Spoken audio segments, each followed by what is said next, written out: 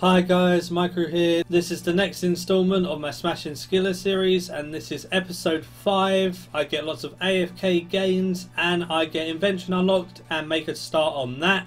What type of Skiller series video would it be if I didn't start it off with some daily D&Ds? I got 67 divination from a cache, and then I done one of my last farm runs for a little while and got 74 farming. I'm going to stop farm runs for a little bit as it's quite expensive and I want to make some money and build up some cash. Then I capped at the Citadel and got 64 mining. Also make sure every week that you hand in your lamps that you get from Sliskelion fragments. I handed in my lamp and got 29 Slayer. After doing a couple more caches, I got 70 divination. Gonna start training it manually soon. While AFKing, making videos, I done some fletching, got to 78. At half past, I thought, oh yeah, we'll do some Big Chin. I go to Big Chin and I can't get there because it's in the Elven Lands. So that's really annoying and it wastes so much of my time and I can't get 2 done a day sometimes because I got back-to-back Elven Lands spawns, so it just hinders my game so much. Although I finally did get into the Big Chin after a couple of hours and I got 69 Hunter. Then back to AFKing, I got 80 fletching,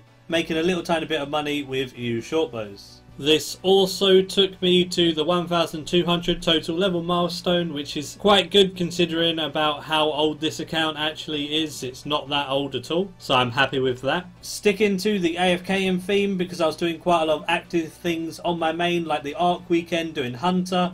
So I started doing Runespan. I started at level 52 rune crafting. I stayed there for a long time. I got to level 70. So then I could start getting the fragments to make the ethereal pieces, which is awesome. Elite skilling outfits are great. And I thought I'd stay there, get some fragments, and I got to 75 rune crafting before calling it quits and moving on to something else. I got a couple of dwarven chain axes from the treasure hunter, so I thought I'd use them up on woodcutting. I tried willows at the start. Got to level 47 woodcutting, but I thought I was wasting a bit of XP by doing willows because they only give small XP drops when it's doubled. So I moved on to maples with the doubled XP from the chainsaw, and I managed to get to 50 woodcutting just from the chainsaw charges. Managed to get into another couple of Big Chins over the next few days and got to 70 hunter.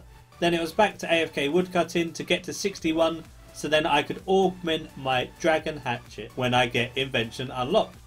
Now it was the actual task of unlocking invention, so it was time to do some AFK divination while doing things on my main and making videos, etc. As you can see, I got 74 divination.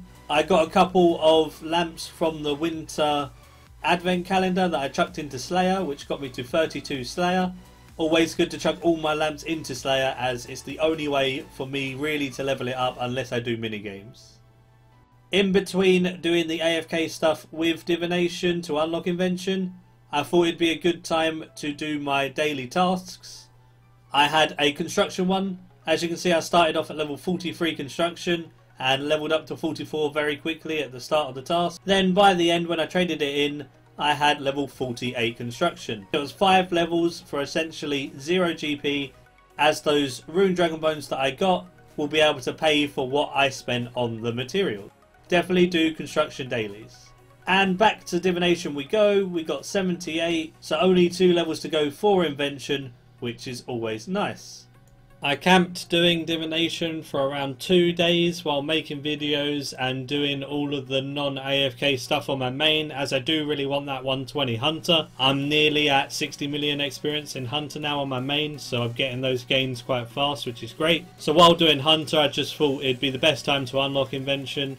I didn't convert to enhanced XP either, so I wanted to rack in some of those awesome little energies, as they're not worth much, but when you get so many of them, it does add up, and then it will give me some extra starting energies to then make the divine charges. So now I've unlocked invention, it's time to go and do the invention tutorial with Dot, and as you can see, those energies managed to add up to being about 5 mil. So gaining 5 mil just AFK training divination in general is always great, and if I converted those into enhanced XP, I would have leveled up faster, sure, but I didn't mind it because it was a bit of free money and I was AFKing anyway. Just by doing the invention tutorial, it gets you to level 4 invention, which is always nice. Plus, it does help you learn invention a little bit as well, like making blueprints and all of that jazz. and then just teaching how to disassemble some things and make an augmenter. So in the end, I got to level 4 invention after the tutorial, and disassembling the extra stuff etc. after the invention tutorial got me to level 5. Now it was just time to sit back, relax, get those level ups very easily with disassembling maple logs. I managed to get all the way to level 16 just disassembling maple logs. They don't give much XP at all, but the early levels are quite easy, and I did disassemble quite a few thousand of them to get to level 16. And then once I hit level 16, I unlocked some blueprints I can unlock which give you extra experience. But this will be my life for a little while, as I want to make around 100 mil from doing the divine charges and get to around 60 invention if I can. Then I have enough levels to be able to siphon my tools that I use in skilling, which will help so much because I'll be able to level them to level 12 and then siphon them as long as I'm level 60 invention. And the 100 mil will help with all the buyables that I need to do.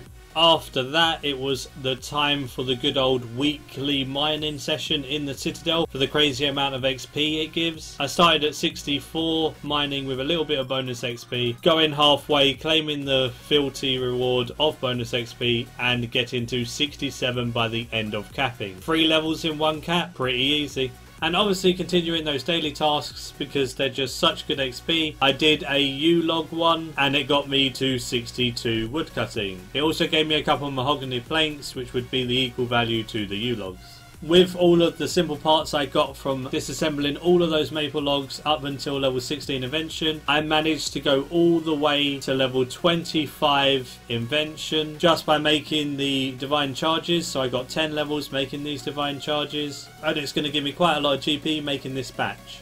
As you can see, when I stick them on the GE and sell them, they sell for just under 21 mil, and now I have 21 mil in my coin pouch. And I started on 10. So far I've made 11 mil from the divine charges, and I'm hoping to make 90 more so I can make that 100 mil profit.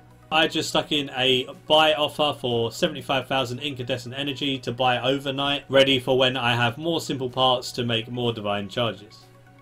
Again, Big Chin did not want me to do it. It kept spawning in the Elven lands. I got really frustrated and decided to just train it normally for the last level. As I was 71 anyway, I needed 72 for the Charming Sprites. So I got that at Skill Chompers. So now I'm ready for Charming Sprites. As soon as I unlocked Charming Sprites, I wanted to do them for an hour or so, which means I would get to level 73 Hunter and get quite a few extra charms ready to use for summoning when I want to get it to 77. I'm going to have to do quite a few hours of this in order to get enough charms to actually do it. So alongside making my money with invention, I'll be doing Charming Sprites here and there when I can to get enough charms for 77 summoning, which then means I can make pking Cursed Energy Part 2. So Part 2 of the pking Cursed Energy will have my 60 strength and 77 summoning. Every video we're getting closer and closer to that goal, alongside getting nice skilling gains. I'm really enjoying mixing it up with this account. Unlocking invention was really fun, and doing some AFK disassemblies at the moment is really helpful, as I've been really busy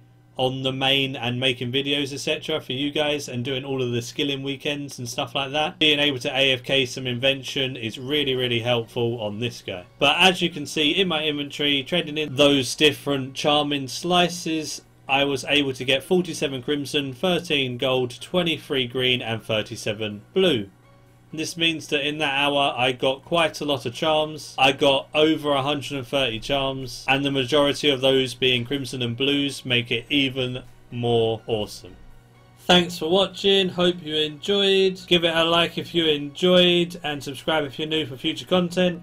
Feel free to join my friends chat Maikeru if you fancy a chat with me or anyone else in there. Also, you can join my clan Goblin Slayers. It's open to everyone and anyone. We have nearly 140 members now, and we've had a lot of people join recently. And it's really nice to see all the new friendly faces interacting with everyone else. Same as the Discord. That link will be in the description if you fancy chatting on voice communications. I'm in there near enough all the time, as long as I'm not doing a voiceover or something like that. Let me know in the comment section below if there's anything you'd like to see in the future, or if you have anything you'd like to say about this video or any other videos, feel free to do so.